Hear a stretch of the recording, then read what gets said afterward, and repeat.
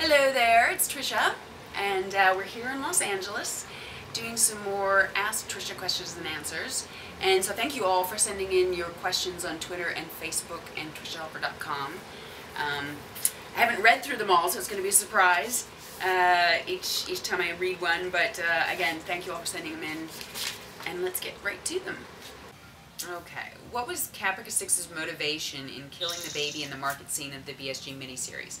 From the look on her face, it almost seems to me like she did it out of a warped sense of compassion, knowing what was coming and not wanting the baby to suffer through the Holocaust. Aaron, you got exactly what I was trying to get across. I wanted it to be that she was doing it as a mercy killing. She knew what was about to happen, and the baby would have suffered a much more horrible death had she not done it.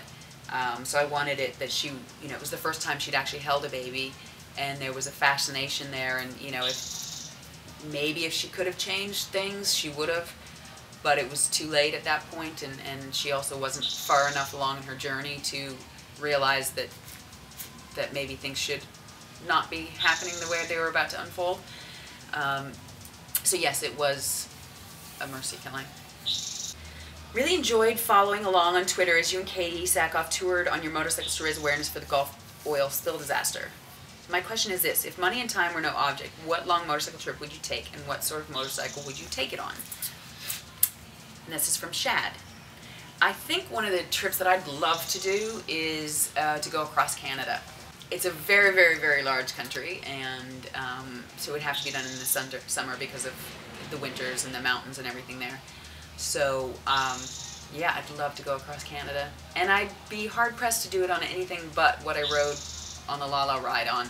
The R1200 GS is pretty spectacular. I think that's my new favorite bike. It's just so versatile for street, and if you do have to do a little bit of dirt road and off-road and things like that, it's a phenomenal bike. So that would be my choice. If you could put yourself into any television show in place of any character, which would you choose? I don't watch a lot of television. I watch sporadically here and there. I've just started watching Breaking Bad, and I think being in anything in there would be phenomenal because it's just a very raw, incredible show. I've started watching Justified, which is, I think, hysterical. I would have loved to have played the ex-wife. And Men of a Certain Age, I think, is very funny. I mean, there's tons of shows. There's Damages, there's Sons of Anarchy. I'd love to be in Sons of Anarchy just because I ride motorbikes, and I think it's a gritty, raw show, which is fun. I'd like to be in sitcoms, too, a little bit more, but I don't watch too many of them, so I can't really say. I'd say Justified, Breaking Bad, or Sons of Anarchy, because that's what I'm watching right now. Would you break the law to save a loved one? Save a loved one's life? I think absolutely. I don't know. That's a loaded question because it depends on if the loved one did something wrong and I was just trying to keep them out of jail. No, if they did something wrong, I'm not going to break the law myself.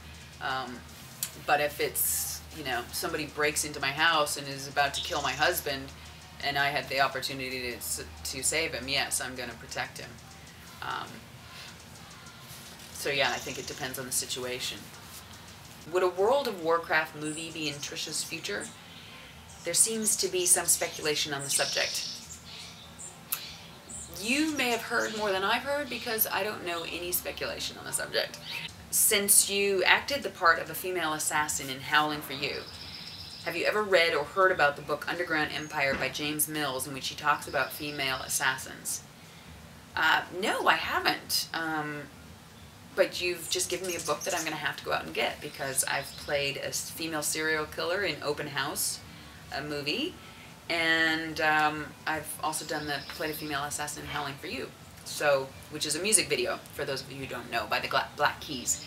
I didn't know about that book, so thank you for bringing it to my attention. I'll have to read it next time I play an assassin. Finished the questions for today. Thank you all for sending them in.